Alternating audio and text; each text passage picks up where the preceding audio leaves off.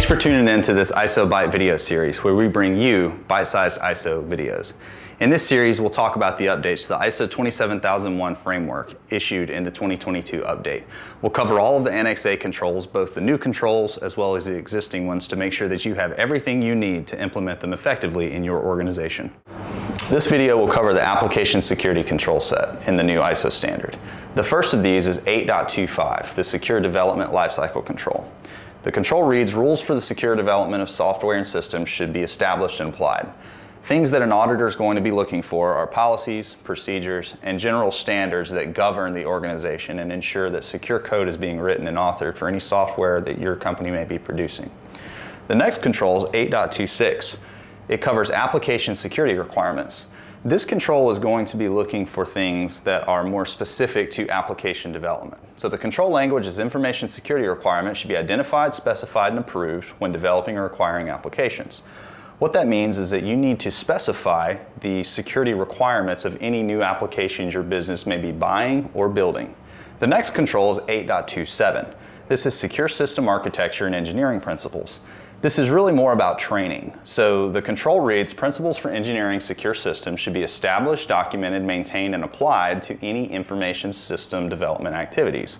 So what that means is people involved in building any type of new information systems or adjusting existing ones need to be given proper documentation and guidance that can be evidenced to an auditor to show that they are following secure system architecture and engineering principles.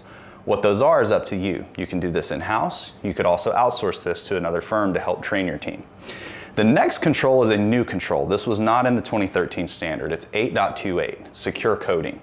So it may sound similar to the one before. However, ISO has gone to lengths to focus on the idea of secure coding principles. So it's set apart things like system engineering principles as more infrastructure and configuration principles. Secure coding is focused strictly on the coding practices that your developers or engineers are utilizing in their process. So you're going to want to make sure that you spend time clearly illustrating that you are training your development teams on secure coding practices and you're pulling that guidance from authoritative sources. The control reads, secure coding principles should be applied to software development. It's a simple statement, however, there's a lot of guidance. Make sure to look at 27002 to get that implementation guidance. The next control is 8.29. This is security testing and development and acceptance. The control reads, security testing processes should be defined and implemented in the development lifecycle.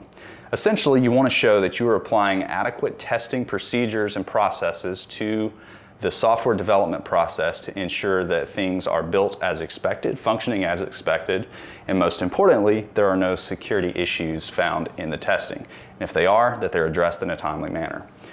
There's two more controls, 8.31, which is separation of development tests and production environments. This one speaks for itself. ISO wants to see that to the extent possible, you have development testing and production environments completely separated from a networking perspective or from a physical perspective. Either one is acceptable, but you want to make sure that you define your own requirements for this and are able to illustrate this to an auditor. The last one is 8.32, change management. Change management states that changes to information processing facilities and information systems should be subject to change management procedures. These might be a change advisory board, it might be a simple process in a ticketing system, it could be all kinds of things.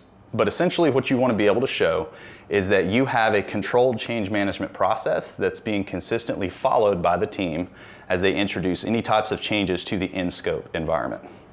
Thanks for tuning in to this ISO Byte video series. If you'd like to learn more about updates to the framework, check out a link in the description below to a white paper we've written.